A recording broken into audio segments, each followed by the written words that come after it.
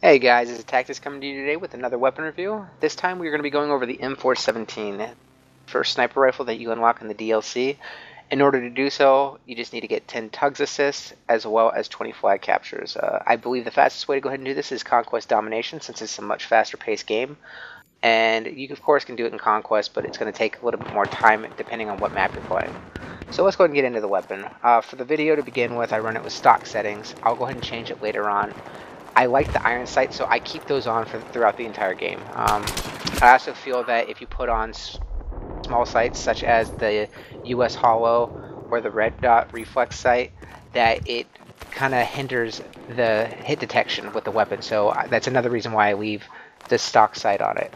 But let's go into the specs of the gun. It has a 20 bullet magazine capacity with one extra in the chamber to make 21 total. This would tie it with the SKS, and speaking of the SKS, these two weapons, SKS and M417, are pretty much identical all the way around.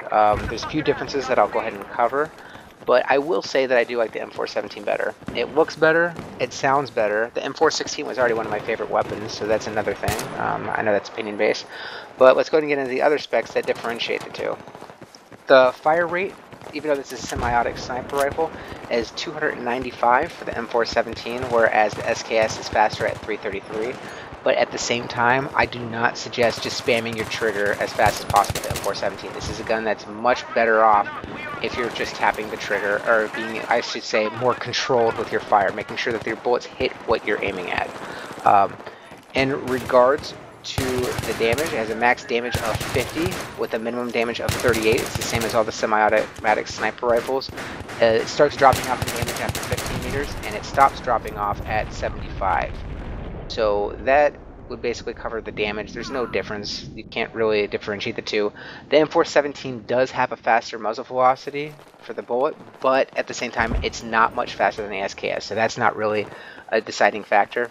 The big thing, though, would be the reload time. The reload time for the M417 would be at 1.85 seconds if you have a bullet still left in the mag, and then it would be at 2.4 seconds if you had an empty magazine. Now the SKS, it's at 2.3 seconds if you have a bullet left in the mag, and it would be at 3.5 seconds if you don't. So that's over a second difference if there's no bullet in the mag, if you're running empty on the gun itself. So that's one big deciding factor for me on why I like the M417 as well. Another would be the horizontal recoil. The gun has much less horizontal recoil than SKS. The SKS does have a little bit less vertical recoil. So those are the differences. I guess that goes a little bit in the SKS favor in regards to if you like the vertical recoil, but at the same time, I like having less horizontal recoil. It's easier to control on the vertical side. At the same time, the vertical recoil on the M417 is less than the MK11, it's less than the SVD, it's less than the EMR, it's less than the QBU. So basically, it only trails behind the SKS in vertical recoil.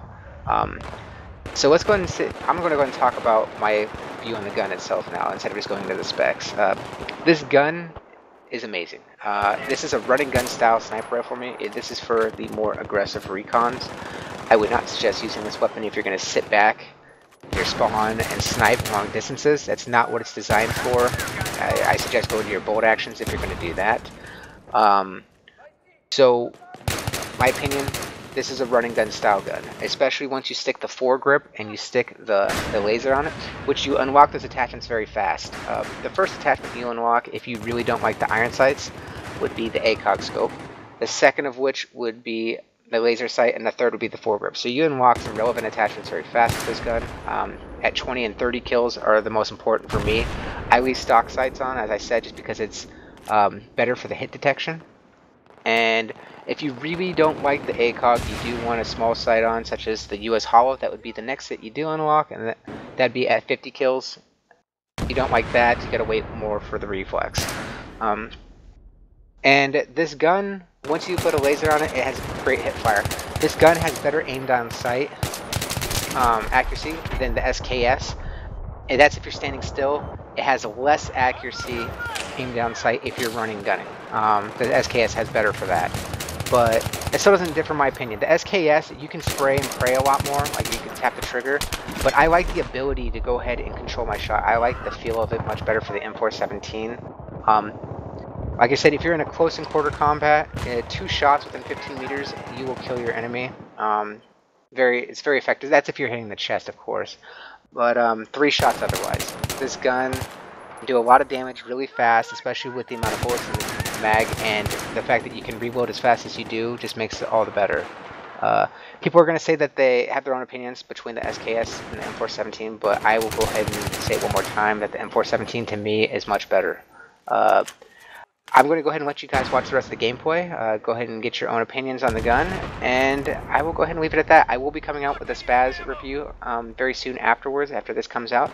So just let me know what you think of this, guys. The last one that I will do is the LSAT. That will probably come out tomorrow. So I do apologize about the delay in that. But I hope you guys have been liking these videos. If you do like it, please feel free to subscribe and like.